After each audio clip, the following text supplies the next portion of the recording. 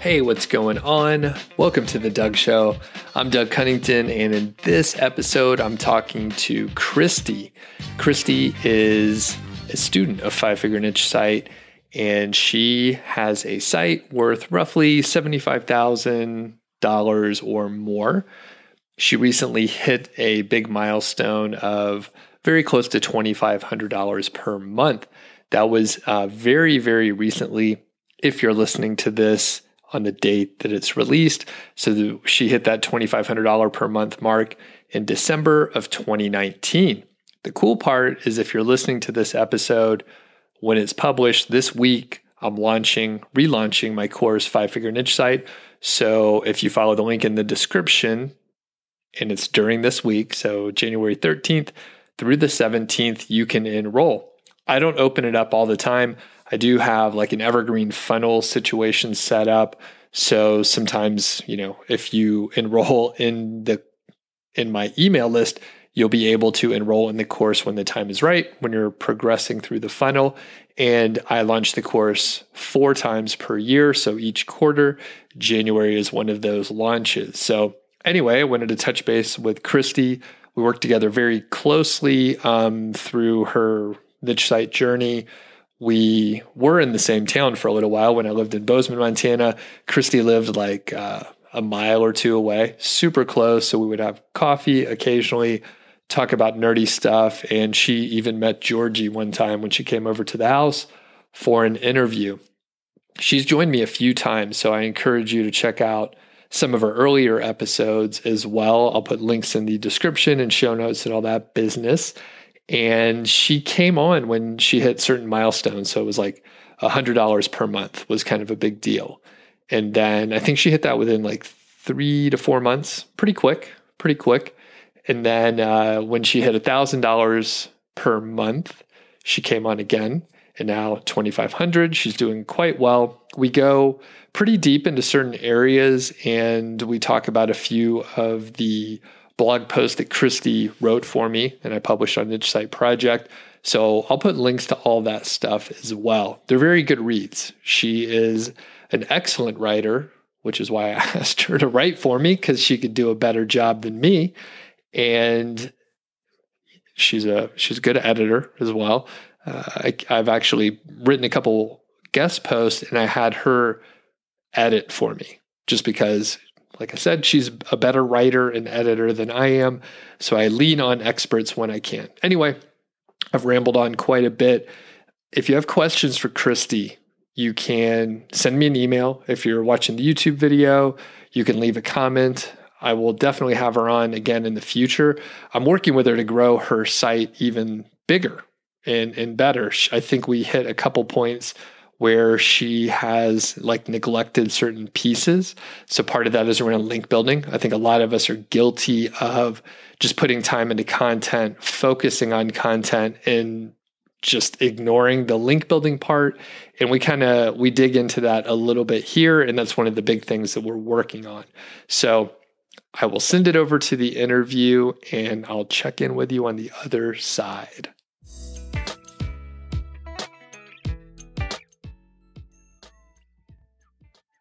Hey, what's going on? It's Doug Cunnington here for The Doug Show, and I'm here with Christy. How are you doing today? Hey, Doug. I'm good. And you are a student of Five Figure Niche Site. This is something like your 3rd appearance. So thanks a lot for taking the time. And for the people that have not heard the other episodes with you, can you just give a little intro about yourself and like your full-time job, how you got into niche sites and that sort of thing? Sure. I got into niche sites about a year and a half ago, I would say. My full-time job is in marketing. So I actually run my own business, and I started getting into the niche site thing just because I actually heard you on a podcast and was interested in it and just kept educating myself ever since. So that's my background. Very cool. And the reason why you're on here is you hit a great milestone recently. So can you share like the earnings, the most recent earnings from the last month? And we're publishing this very close to the time we're recording it, which I don't always do. But yeah, so what are your results right now? Sure. The site started back in October of 2018. So it's gone through all of 2019. Through 2019, it earned over $13,000.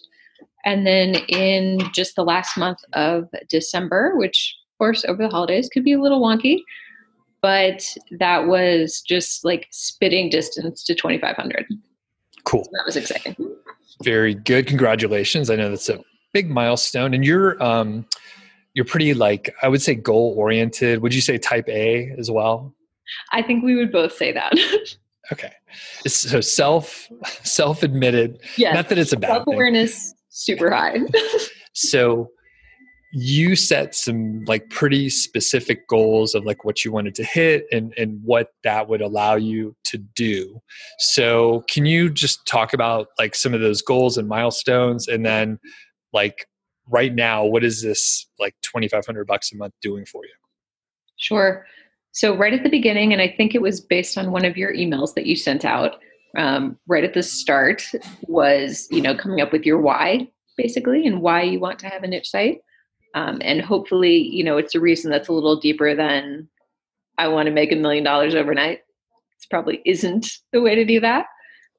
But you would encourage us to basically come up with our why and what our goals would be. So I came up with about 10 financial milestones that I wanted to hit, just mostly based on like what I currently make for my job, because that's the only reference point I have.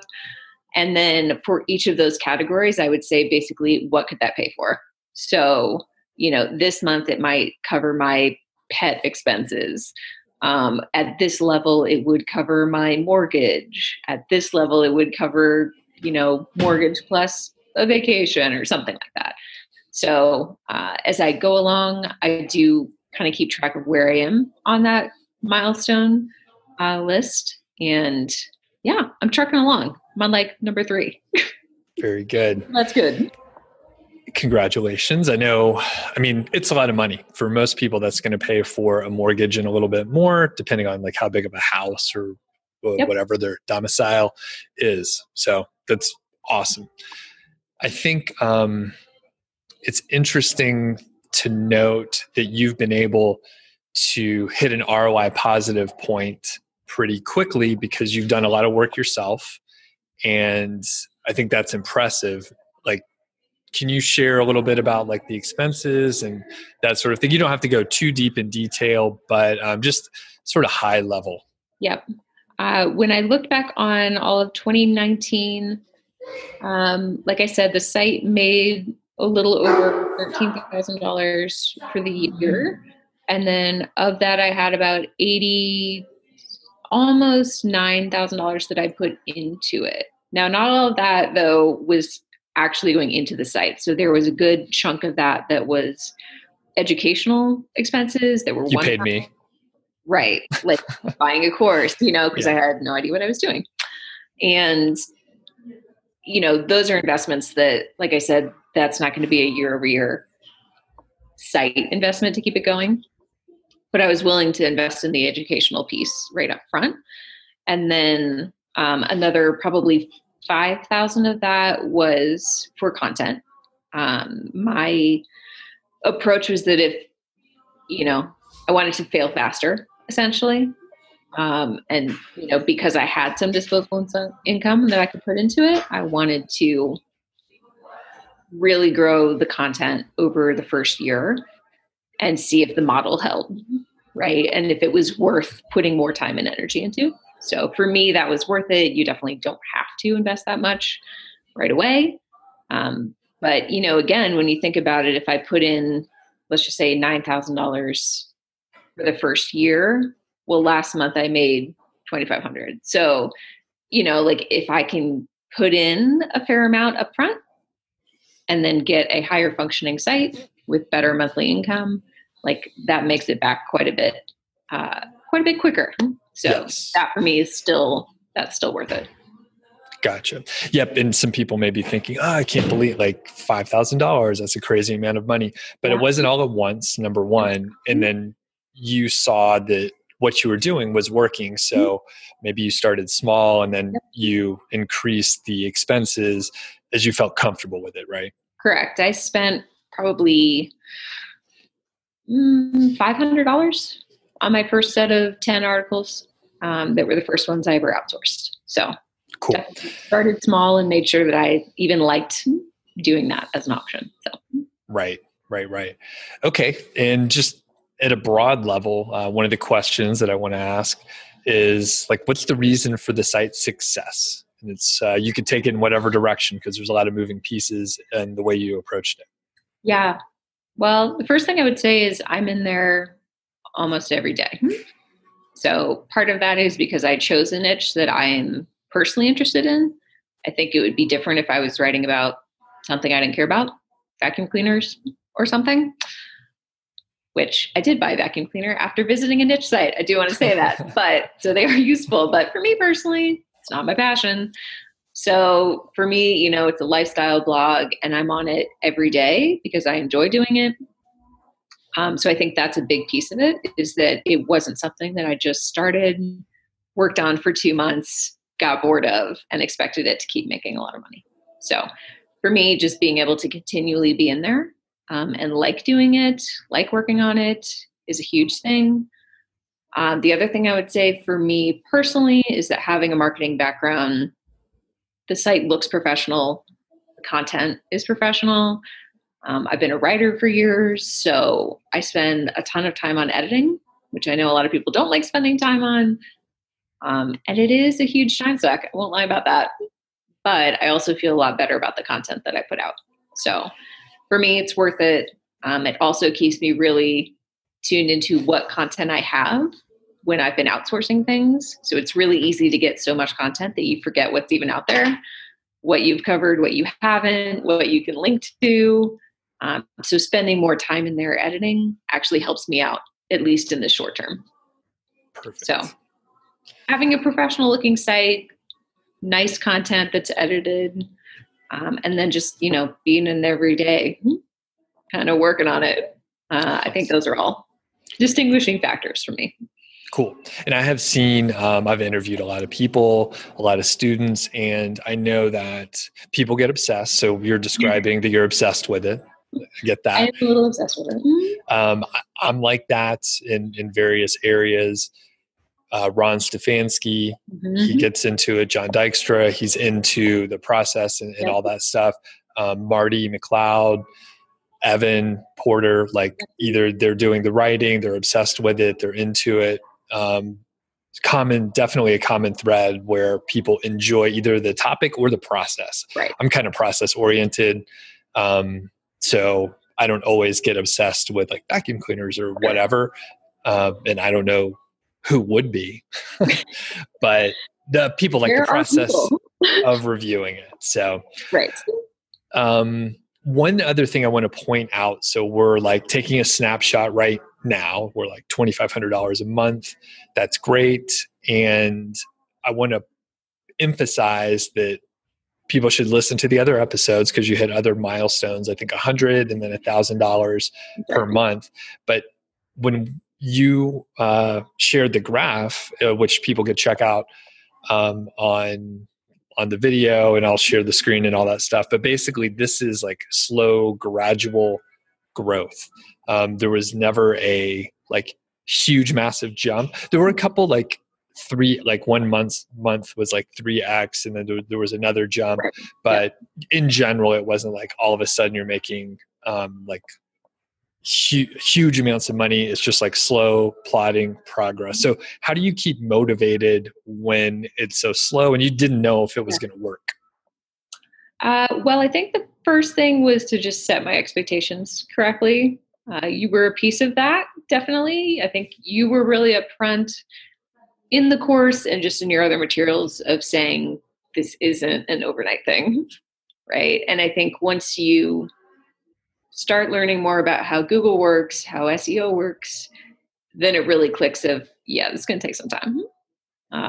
But the nice thing about, you know, doing the KGR, at least in the beginning, is that you do see some progress and you can see some results right away, which is the key to staying motivated. right? So if I hadn't seen a single dollar in 6 months, I probably wouldn't continue.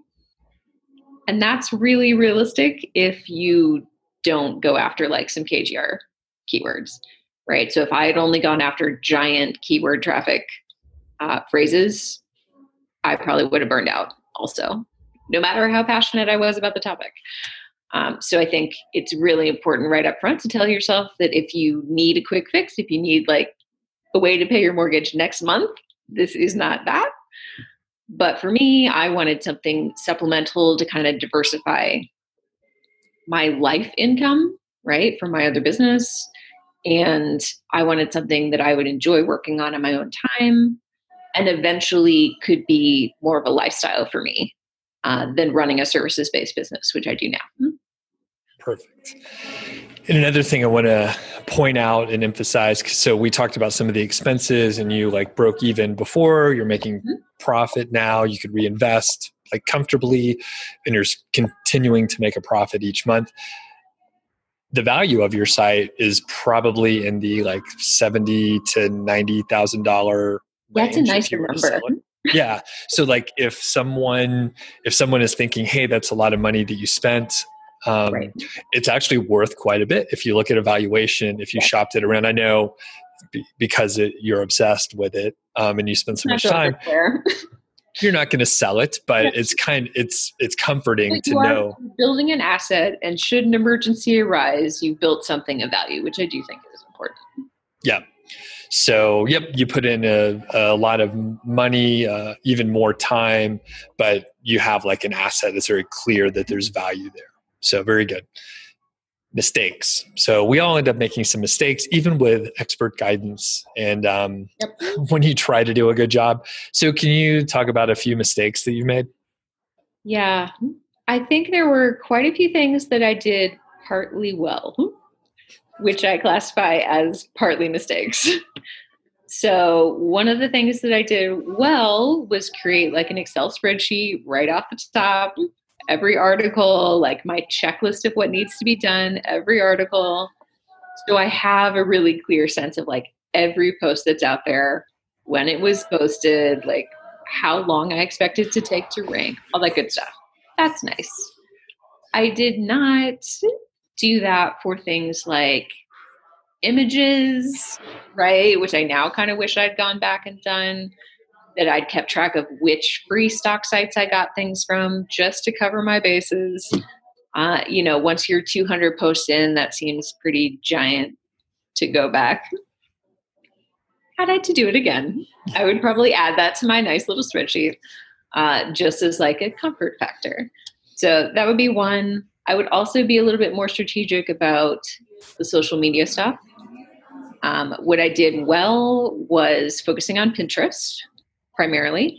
I wrote another article about Pinterest and how it drove, I think it was like 13 to 15% of my early traffic. And I think it's still right around there. I think it was like 15 or 18% last time I checked for the year, which is really good when you're still trying to get organic traffic and you want it from anywhere.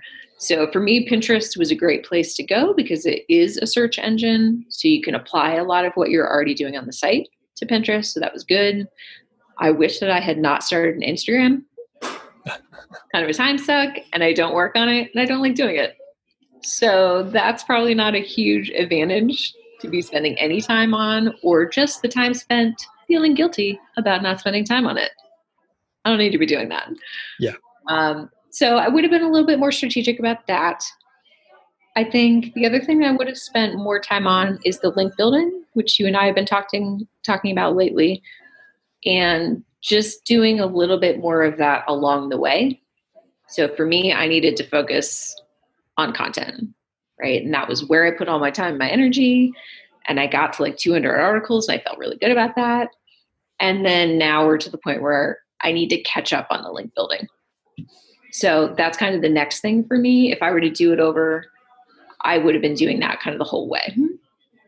Which is in the course. So I'll just, it is. Yes. But I mean, I think part of it's my fault. I talk about this sometimes on YouTube where I'm like, hey, if I put out case studies, like sometimes people like focus and just really focus on that one piece.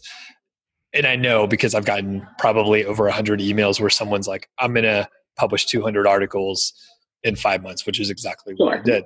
But I can't blame you, right? You had a content background, you're a writer, you like the topic, you like working with freelancers and hiring people. Like, it fit perfectly. And obviously, I mean, it's working for you, but I think, yeah, we could take it to the next level by, you know, I guess patching up the area where you've kind of neglected, and there's a lot of approaches to it. Now, you have done some very interesting link building and outreach. Do you want to hit like a couple of the ideas that you've talked about before? One of the early things I did that I didn't know if it would really pay off at all was that there was a vlogger in my niche that I noticed was fundraising. She had a project and she needed to basically cover some expenses to be able to do it. So that was the point where I thought, you know what, I'm just going to reach out to her. I have barely a site at all, but I'm going to just see if she would write for me if I donated towards this cause that she wants to support. And she said yes immediately. Like, I felt like I had just been contacted by, like, I don't know, like some kind of rock stars. Like, I was like so butterfly about it, that this vlogger that I've been watching, like, she said yes, and she's going to write for my site. Just really very cute. And so I brought her on for 10 articles, like right up front, because it was good for her, it was good for me, and it gave me a real boost because people that followed her would go to her articles, and it really showed Google, you know, in those first like 2 months, that there were people actively searching for the name of my site, for her content. So that was huge. And I can now use her as basically an example of someone that I've worked with. So hands down, love that, would do that again. So that was the very first thing that I did. I also created, along the same lines, basically a media guide for bloggers in my niche.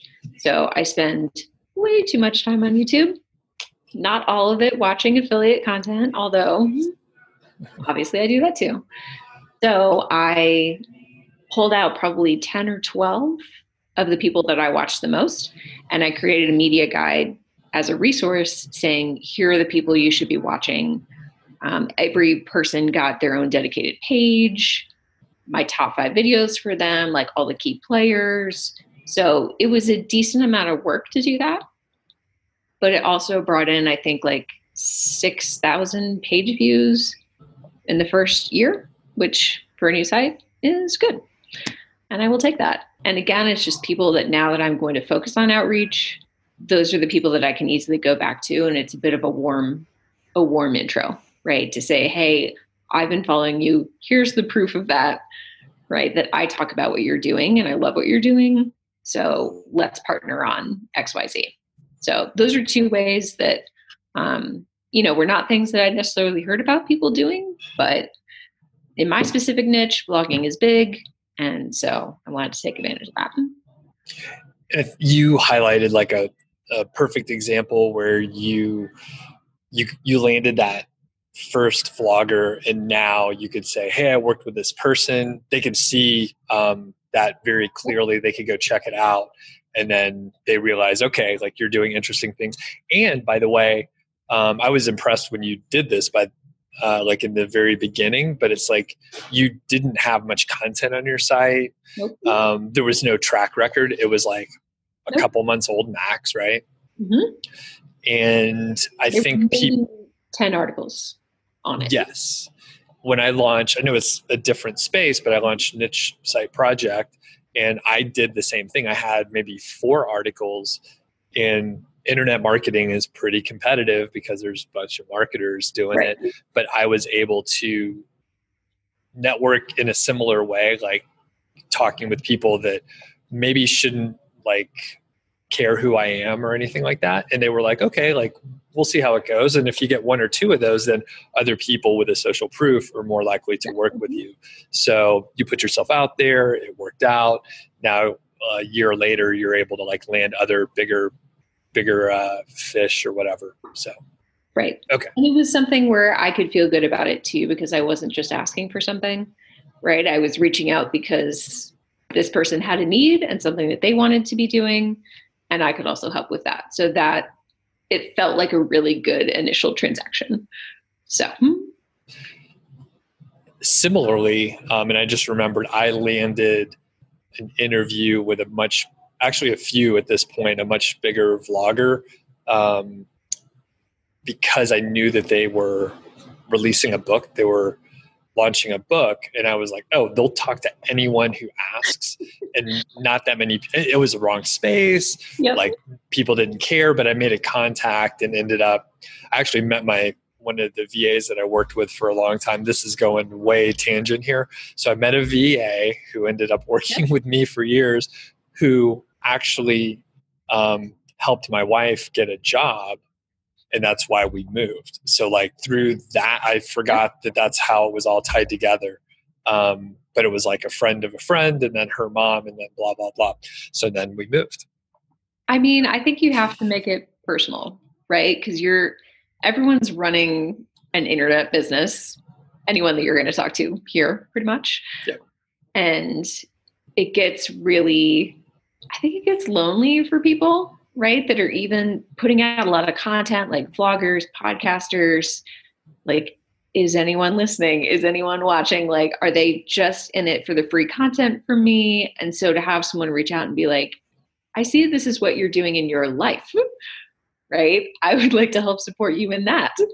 That's a nice email to receive, right? And it's a nice one to be able to send. So the more that you kind of watch people in your space that you do want to connect with and genuinely reach out when they have things going on, that's nice for everybody. Awesome. For the content, I know you emphasized editing, make sure that it's high quality. Do you have any other tips, especially for people who aren't writers or they don't see it as one of their strengths? I think you can definitely have a successful niche site and outsource a lot of the content, right? So if you do have some disposable income to do that, I worked with UpWork writers for the very first time, just based on your recommendation to do it. That made me very nervous. I am, like you said, a control freak about that stuff. And I wasn't really sure that I wanted anyone else writing content. And I still see a ton of people in Facebook groups that are like, I won't let anyone write on my site. No guest posts, no nothing. I write everything to keep the integrity, which I guess is fine. But there are tons of people who know stuff that I don't, right? I'm not the be end all of my niche, right? So to me, it's like, yeah, I don't want a site where I haven't written anything, but nor do I want to say where I'm the only one contributing. Like, that leaves a ton of topics that people want to know about that I just can't write about. That's not my background. I don't have any experience in it. So for me, it's like, I can go out and find people on UpWork who are lovely to work with. It turns out I wasn't sure that would be the case either. They're lovely. And I can find people who have different skills and different backgrounds than I do. And yes, their writing may not be exactly how I would do it. So fine, I spend time editing it and I make it more like what I like. And that's okay. But for me, it was like, if I want to cover more topics, I need to go find people who are experts on those topics that I can't write about. So I've written a couple other articles for you about how I did that UpWork process, like start to finish. And it was super successful. Like, I had a really good experience, and I know some people don't. But I think it's all about how you approach it, and especially about how you interact with your writers. Like, I think that's a really big deal. And as a writer, I know that I appreciate that. So, for me, it's about treating them like people, appreciating their expertise, keeping track of who does a good job and who doesn't, and then offering them topics that they're going to find interesting instead of me just assigning things, right? So I want to know their background, and I want to give them things that they're excited to write about. So that's worked out great. Yes. People should definitely check out the basically it's like a full guide on how to hire people, the exact templates. And in fact, I know one of my friends who was doing really well with her site already followed the guide. She had something like 90 articles written in a pretty short time. I can't remember. It was more than I thought she should try, but she did it and it worked out well. And I think she even like, note. Yeah. She like personally reached out to you. Yeah. So that worked out really well. So we're going to start wrapping up here. And do you have any, you gave us so many tips already, but from like maybe a higher level or mindset approach, do you have tips for people who are either looking to get started or they're just getting started? Maybe they're just making a few bucks a month. I think the mindset is key. So knowing at the outset that it's not going to be an overnight thing, that's a biggie, right? You have to set your expectations correctly. There are the anomalies, right? And they're all over the internet of someone that made, a ridiculous amount of money in 3 months or something. That's great. That's probably not going to be you, and that's okay. That's all right. But I think the big thing for me is finding one or two like educators that you're going to follow instead of trying to follow everyone, right? So I chose you and maybe one or two other people that I, watch their vlogs and things. Everybody has a different approach. And if you try to follow everyone, your site is going to be just like soup, right? It's not going to work out. So find a couple people that you really think are doing a good job, follow their advice. The other thing, this is a little thing, but I wish I'd done it sooner. I created basically a what I did when list. So I only created that maybe 4 months ago because I was having such a struggle remembering when I did big things.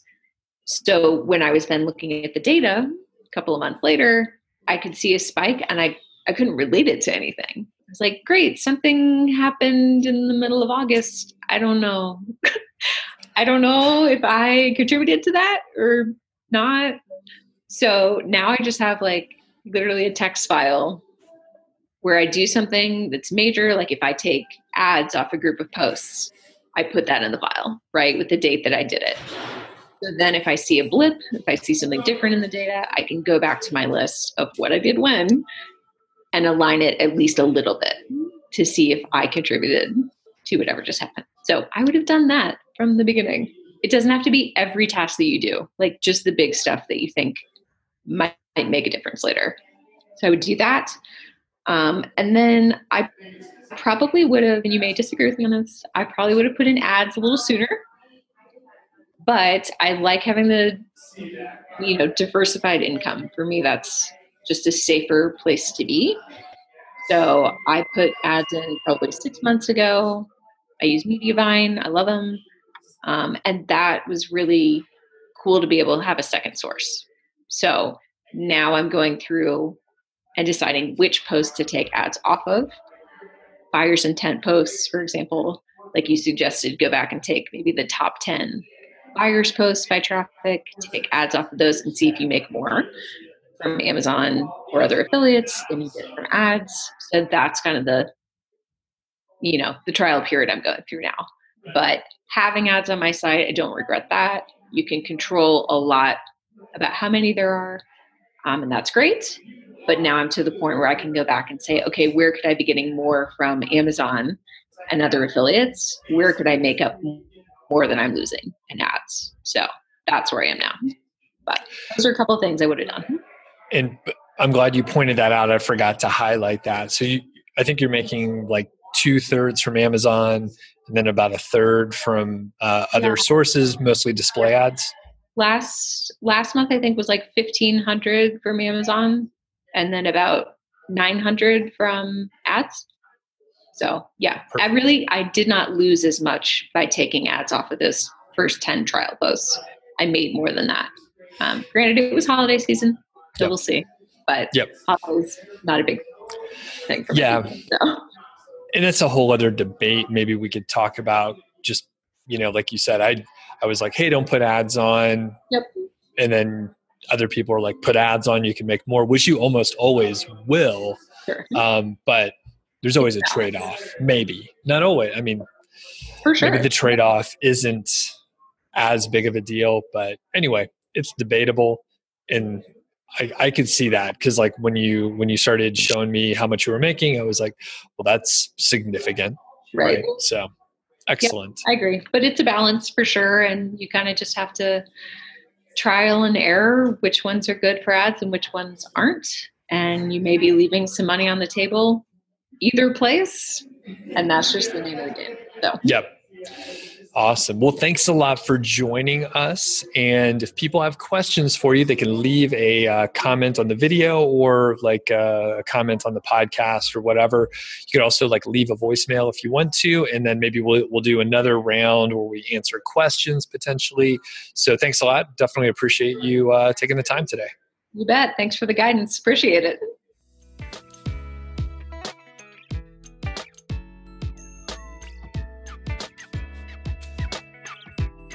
Thanks a lot to Christy for joining me today. And like I said, if you have questions, you can leave comments. You could shoot an email, feedback@doug.show, and we can log them, have Christy on for another episode. I think you should definitely check out some of the blog posts that she's done on interesting outreach ideas. She did some sort of off-the-wall, out-of-the-box things that I have not heard of. Some of them worked well. Some of them didn't work as well. And by the way, just because they don't work or they didn't work for Christy doesn't mean they can't work in general. It just didn't work in her niche, in her situation. So, yep, Christy's great. And check out some of her content out there. Oh yeah, and because she has worked so much with freelancers and she's a writer and she understands the content side of the equation, she has a super awesome blog post on just hiring a lot of writers. So before we go on, I want to mention that Ezoic is a partial sponsor for this show, and it's brought to you in part by Ezoic sponsorship. So thanks a lot to Ezoic. If you're unfamiliar, I highly encourage you to check out Ezoic. It's a software platform that helps website owners make more money from their sites. Ezoic uses machine learning, basically artificial intelligence. That's AI. That is sort of like the Terminator, but not exactly, because it's not trying to take over the world, and I'm mixing analogies, maybe confusing the matter. But the goal from Ezoic is to provide a better visitor experience, which in turn helps you earn more money. Basically, Ezoic's AI optimizes the revenue on a per visitor basis. It's not just a display network. It's a way for you to place ads where you want them to go. Ezoic's AI optimizes for each visitor. It helps you sculpt the site exactly how you want it to go as far as where the ads are going to go. Ezoic tests the ads, the networks, the locations, the types of ads, all that business. I've been playing around with the Site Speed Accelerator, which I'll share more information about as far as the results that I've seen personally, but it makes optimizing your site easier. So it optimizes images, it helps you do lazy loading, it takes care of CSS, minification, all the complicated stuff that is confusing to set up with plugins. So I highly encourage you to check out the free 7-day trial from Ezoic to test out the Site Speed Accelerator. Thanks again to Ezoic. At the top of the show, I mentioned that if you're listening to this episode during the launch period in January, you can enroll in the 5-Figure Niche Site course. And I'll tell you right now, it's a premium course. And that is a code word for expensive. Basically, it's a premium course, and I'm confident in charging that much because, number one, it takes me time to work with students. I don't have a big team. I don't have a huge staff or any sort of like crazy tracking or anything like that. And I provide the actual service, right? So I provide the actual support. That's the more correct way to say it. So if you have a question, I answer the question. I do have one person that helps me field some of the common questions, some of the frequently asked questions out there. And she's been working with me for a few years, a good friend of mine. So she helps out with some of the frequently asked questions. But basically, a lot of other courses don't offer you like actual support from the creators, and people want to protect their time and that sort of thing. I've opted to do it a slightly different way. So I know some of the courses do have like a Facebook group or something like that, and it largely relies on student support where other students answer each other's questions, and that can work okay. And then the course creators completely stay out of it. So mine is an email account that I have access to, and one of my assistants has access to answer questions. So basically, if you need help, I answer the question. So that is part of the reason why I throttle down like the number of students that can enroll. I limit it. There's a course package, the premium package, where you get 4 one-on-one sessions with me. I like to use those within like a year or so, but I'm not a super stickler because I limit it so much. There are so few people that I allow to enroll at that level because it takes a lot of time. That's 4 hours per premium student. So you could do the math, right? If I had 100 people enroll at that level, I would be in trouble. That's a lot of time. And I try to protect my time quite a bit. So anyway, I encourage you to check it out. The course isn't for everyone. I drip out the course material. Some people want all the course material up front. I don't do that. I drip out the course material because I want you to go through the work. And I've tested it both ways. I know some people were thinking, hey, I'm smarter than the average asshole out there, and I could do it faster. I could learn faster, blah, blah, blah. And maybe you can, but most people can't. It turns out some stuff takes time no matter what. You can't just like pick up a guitar and like know how to play stuff just because you learn faster. There are some musical people. That's a bad example. There's some musical people out there that are just going to be better, but there are some like physical things where like it will hurt your fingers if you have tender fingertips out there, and they're soft. They're not calloused yet. So when you try and mash on the strings and do bar chords and stuff like that, the muscles are not yet strong enough. You literally have to put in the time, the physical time. And with a course like this, you kind of have to use the tools. You have to use tools. You have to look at some of the specifics. You have to spend time reading sites, analyzing them, analyzing the competition. And that is one of the reasons why I drip out the course. Super rare occasions, I will unlock it if someone happens to be pretty advanced and they're making $10,000 a month already, and they want to see if they missed anything and then optimize and then work with me directly. Usually those are premium students, by the way, that I unlock the course for. So anyway, I just want to emphasize that part. The main thing in the course is to do the work. And I know the framework works. There have been so many students that have gone through it and been successful. I am super confident that the framework, it works. One other interesting note, this is just a big commercial for the course, but one interesting note is that sometimes people know too much. So I've definitely had the students who have studied for years. Maybe they haven't started their site yet, but they've been reading this stuff and watching YouTube videos, listening to podcasts for 2, 3, 4 years. They know more buzzwords and different techniques than maybe I do, but they haven't yet implemented it. And it turns out they actually know too much. So any one decision that they're trying to make, they could think of 3 or 4 or 5 reasons why it may not be the best decision. They're trying to maximize each decision, and it's preventing them from getting started. And part of the value of the course is the lean framework. I strip away all the extra stuff. There are hundreds, probably thousands of little activities that you can do, and probably the majority of them, maybe even 90% of them, will provide value. They'll give you a little incremental gain. But if you are just starting, it's not a good technique to do things that are optimizing by 0.5% or 0.25% or 1%, you should probably aim for like the broad strokes to get your site launched, get things rolling, start taking action, maybe get a little traffic to your site, maybe earn a few bucks here and there so that you're proving the concept. And basically I've distilled down a lot of the noise so that you have a refined piece of work to do, right?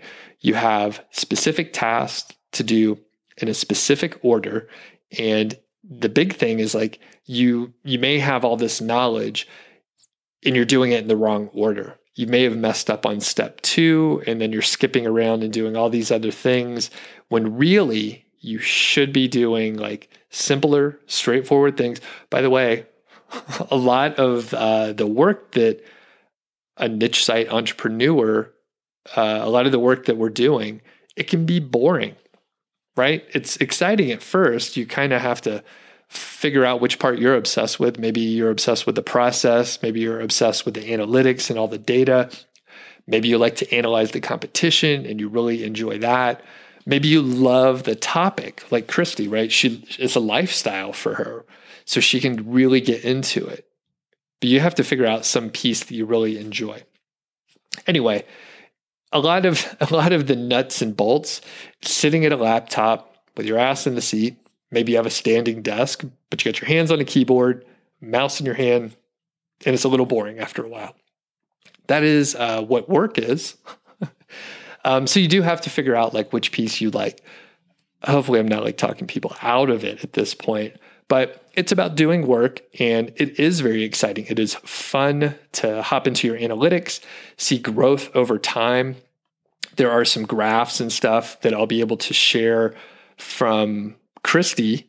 I think the best way to see that is probably going to be on this sales page for 5-Figure Niche Site, or you could check out the video, which I should be releasing roughly around the same time.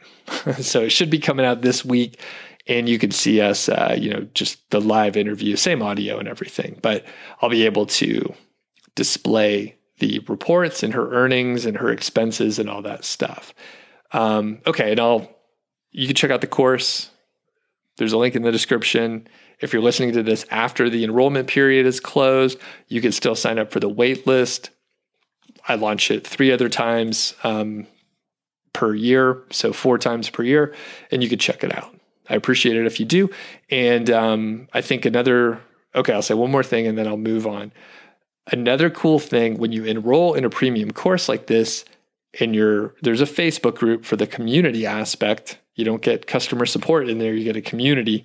But basically, if you want to find a really good group of people to put together a mastermind group, join a course that's expensive, and then everyone there has skin in the game. You're all operating from like a baseline set of knowledge from within the course, and everyone's serious about it because they spent money to be there as well. The problem with just random jokers that you may run into in another Facebook group that is maybe free is they don't know what the fuck they're talking about, and maybe they're not serious about it, and then you're wasting time with your interactions with them. It's not always the case. One of my first mastermind groups was, in a free community, and we met for 5 or 6 weeks. People slowly dropped off. I'm not going to say everyone failed, but none of the 6 people that I was meeting with earned more money. And I think they all started, not all, I think 3 to 4 of them had internet marketing blogs as well. And they fizzled out. They ended up not doing anything, and they still have their day jobs, which is fine. Working online isn't for everyone, but if you're listening to this still after 49 minutes of me talking, you're probably into it. So, okay. Check out the course if you want to.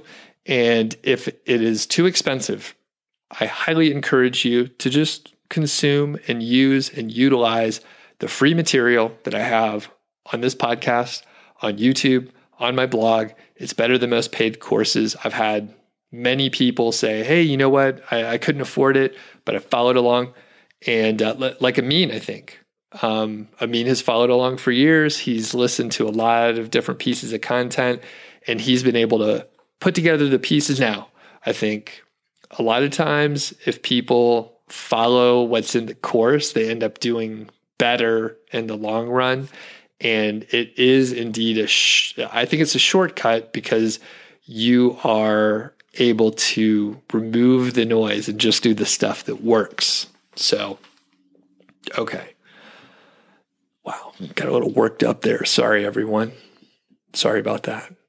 Let's talk about some upcoming episodes and interviews. I mentioned in the last couple of weeks, I kind of checked out a little bit in the tail end of 2019 as far as interviews goes, just because I was busy, other people were busy.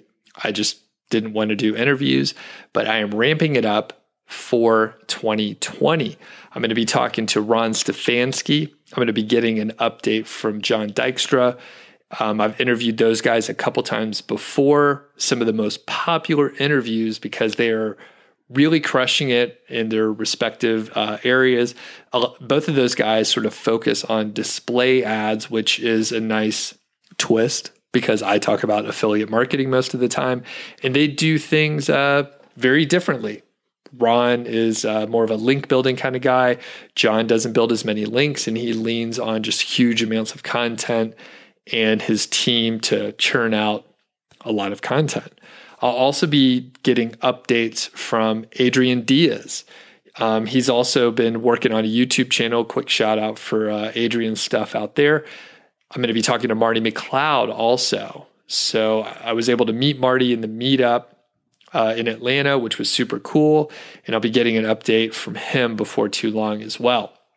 I'm also going to be pulling in some other folks that are sort of in the like website buying and selling and brokering areas. So I know people are very interested in that. I know there's a lot of folks out there either with sites that they want to sell or they're thinking about selling it, but they're worried about the process or maybe revealing information to some broker that you don't know what they're going to do with the information. Maybe you're afraid you're going to have to pay a ton of taxes. I've worried about that in the past, and taxes are like once you start making good money, taxes are bananas. I will tell you that. You have to save your money. You have to understand quarterly that you have to pay these taxes. There are penalties and different issues you could run into if you're not paying your estimates quarterly. This is in the US, but I assume, most countries are operating where they're collecting taxes in a pretty serious way. And you don't want to screw up and find yourself in a position where you got paid a shitload of money, you spent a lot of money, and then you owe a tax bill for $75,000 or something crazy like that. Taxes are very serious. I usually, I'm working very closely with my bookkeeper and the folks doing my payroll. So I have a very good understanding of how much I'm going to be owing. And it's interesting to me. I'm fairly conservative as far as like fiscal planning and stuff like that. And they're like, hey, we need to pay, $30,000 or some kind of crazy $50 million in this quarter. Can we schedule that payment for whatever, January 15th? And I'm like, sure. Yeah, go for it. You can schedule it anytime you want. The money's there in the account. And it makes me feel good because I know that I'm running at least a tight operation. My margins are good. I'm saving the money. And I'm not in a situation where I have to defer paying the quarterly taxes to a future quarter, which would be so scary because that means that you are spending a little too much. And anyway, taxes can be serious, and we're gonna talk about that sort of thing. So it's very interesting as far as how much money is out there, how big these sites are, and the ones that are being sold. They are selling fast, even for multi hundreds of thousands of dollars. you can sell them really quickly. And if you've been out there watching on, say, FE International, Empire Flippers, other broker type services that are out there, you probably see these sites are as expensive as a home that people get a mortgage that they pay off for 30 years, yet they're selling like hotcakes out there. So anyway, I will be interviewing a few folks in that arena. I think it'll be a big education for me and hopefully for you as well. Hopefully we can dig into some of the details. And I know for a fact that a lot of the big brokers that we know of, people that I just mentioned, they got started like flipping affiliate sites and kind of doing it on the side, and they've slowly grown. The market has matured in the short time that I've been involved, just the 5 or 6 years that I've been doing this stuff. The market is so different than it used to be. It's really amazing, really amazing. And the values of these sites are really attractive for like private equity firms and just individual investors who are trying to diversify or get in the game with these content websites. Let's call it a day for now, and we'll catch you on the next episode.